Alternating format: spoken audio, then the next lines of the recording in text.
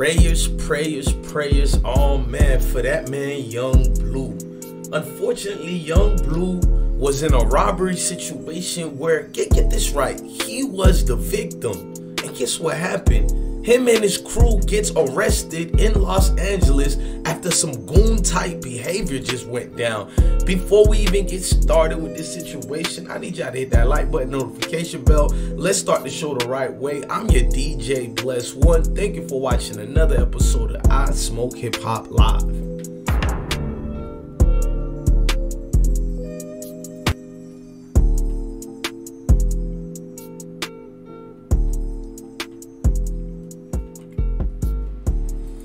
Them goons in Los Angeles do not play at all. Them goons is looking to get a snack to eat. As my OG Star Terrain told me a long time ago, the streets gotta eat. So apparently, they got your boy, you feel me, lurking out in the streets out and about. They said Young Bleu was in Los Angeles, right? And guess what happened? He was in Los Angeles. And the goons ran up on him. They ran up on his homies. They ran up on basically everybody who was in the venue that day. And it appears that 4 of his associates dealt with an attempted robbery and shootout that took place on Thursday night. And before I go there, we all know Young Bleu, what he does when these shootouts and situations, you feel me, happen. He's been in this situation several times. He had to bring the Draco, as you see it out over there on the screen. They had to bring the Dracos out to their, I don't know if it was Alabama. I think it was a Dallas show because he knew what happened. So I'm shocked that guys like him who know what it is, he know these goons are out here and this situation can happen to him. So it means that it don't matter if you got a Draco, AR, no matter what you got, folks in them is still gonna come out for you. Now let's keep, you feel me, reading the rest of this report. Now they're saying a shootout took place with the robbery on Thursday night in Los Angeles. The Shade Room also, you know, they can exclusively confirm that Young Bleu and his team were waiting for food at Bossa on Sunset. You know that Sunset Strip is crazy out there in Cali. That's one thing I do know. In Cali, do not get caught slipping at the wrong places at, like I like to say, at the right time. Now they're saying at this situation at Bossa on Sunset, while at the restaurant they were waiting for food that was being prepared, you know, for the team. They were preparing for their items, and then the attempted robbery took place. Like, splat at, nigga, we here. We here. Now this robbery that jumped on Front Street, they're saying during the incident, Bleu and his brother are said to have exchanged gunfires with the basically the ops, man. And while the ops didn't take anything, it appears that Bleu manager was grazed with a bullet. It also is being reported that they robbed somebody next to Blue's team and then started coming towards them. And that's when gunfire was exchanged. That's what the sources of, you know, Shade Room is saying. This thing go a little bit more deeper than what we're reading. Let's read some more. I know y'all want to, hey, get your drinks and get your things ready. We about to read more of this because this story is just getting a little too, it sounds like a setup in my personal opinion. Now, after the incident, Bleu teams left the scene but returned to get the car. Upon returning to the scene of the crime, police arrested Bleu and his brother. They were both charged with criminal negligence and possessions of a firearm. They basically have now since been released. And look, my melanated brothers and sisters, it don't matter if you're a victim or not. These folks don't care about you, and it is based on how you look. They will arrest you even if you are the victim. So I understand leaving the scene because you don't want to snitch. You don't want to. We understand that, but be careful how you play this because the system is against you, bro. Now let's read the rest. They're saying the sources. You feel me? Now this is the sources. They're saying when they ran around the front, they caught Bleu and his team on camera. No camera was on the side street where it started.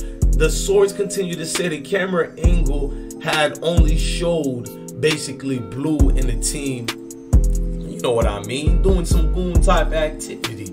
You know, and it's unfortunate because this guy is winning, and I like what he says and what he does. Let's go to some of his Rolling Loud interview. What's so different for you? Yeah, don't remind me. But yeah, I mean, you know, it's just levels. You know what I'm saying? You just go through just different levels, and I'm just enjoying the climb. You know what I'm saying? I really enjoy the climb, just seeing the different levels. You know, because I really earned it and deserved it. So no, definitely, you got a lot of different things in the works. You won Best New Artist at I'm trying to I got you know, so I got like Grammy nominated this year with her, but I want to next year I really want to be you know, collecting my own Grammy nominations. Yeah. You know what I'm saying? Things like that. Like I just put on my radar, and I kind of work towards it. And I always be right. Like every time I say I'm gonna do something, then I just go do it. So it's, you know what I'm saying? Yeah, just keeping it going. Yeah.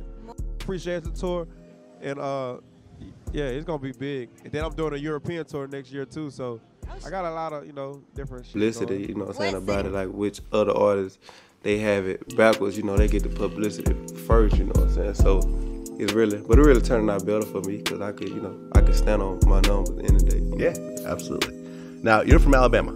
Yeah. Okay, and you grew up there? Yeah. Okay, so what was Alabama like during that time? Time I was growing up, man, it's just, Alabama always been rough, like, people, like the part where I'm from, people just think it's so country, but yeah. I mean, of course everybody know Rich Boy.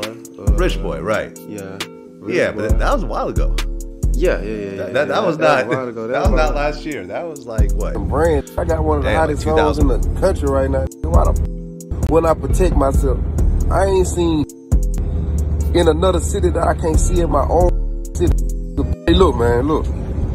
First of all, this wasn't even my show, just added to the show. Second of all, y'all rather die, go viral for dying than go viral for having some legal sticks, protecting them brand. I got one of the hottest songs in the country right now. When I protect myself, I ain't seen in another city that I can't see in my own city. Been getting stepped on, been dying. Like, how the scary just for protecting itself. Y'all so goofy and lame on this internet. Y'all think they really want to be doing this? Y'all think they really want to have to carry guns and sticks just to make music and sing to the bitches? So get y'all on, man. Lame.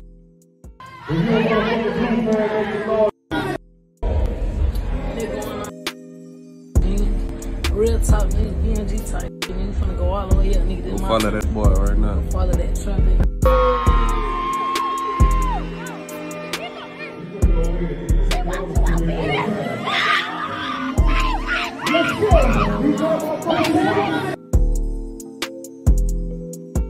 Man, it's unfortunate that Bleu gotta go through this. He went through this.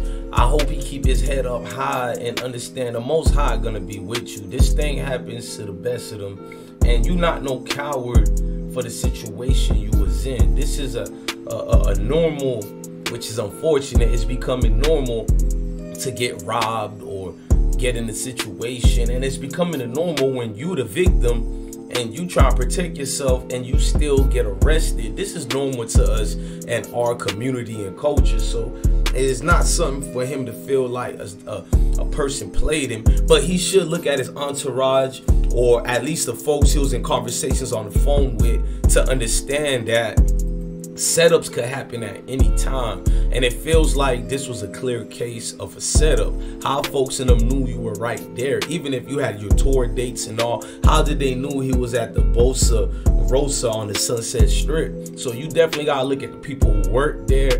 Maybe somebody was like, oh man, we got young Bleu here, and they told the homies, you know, them homies who be hitting licks or whatnot. This is becoming too much of a normal. I implore all rappers to get the Draco like a young Blue. You know what I mean? I think without them Dracos, he would have been another King Von, another FBG Duck, and rest in peace to those 2 kings, another Pop Smoke, all this situation. And a lot of times, a lot of these dudes I just named, they got the piece on them, so you still can get caught lacking even with the piece. Look, young Blue, we feel you over here, gang. We understand what it is. You ain't got to say no more, gang. Just keep your head on the swivel, man. Robberies tragically happen all the time, and folks in them, I understand this. I'd rather be judged by 12 than carried by 9 and buried 6 feet under the ground. Look, I'm your DJ Blessed One. Thank you for watching another episode of I Smoke Hip Hop Live. Love your family, love your kids, and stay blessed, gang. Salute.